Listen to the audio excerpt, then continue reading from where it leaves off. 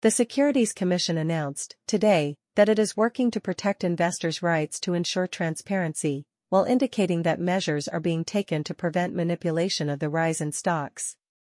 The head of the authority, Faisal Al-Hames, told the Iraqi news agency, INA, that, over the past 20 years, the authority has worked to protect the rights of investors, and this is the main reason for its existence, indicating that among what the authority has provided is to monitor the Iraqi stock market so that it operates in a transparent manner before all investors, and that there should be no preference over one investor over another with information that may lead to an increase in stocks and investment in them.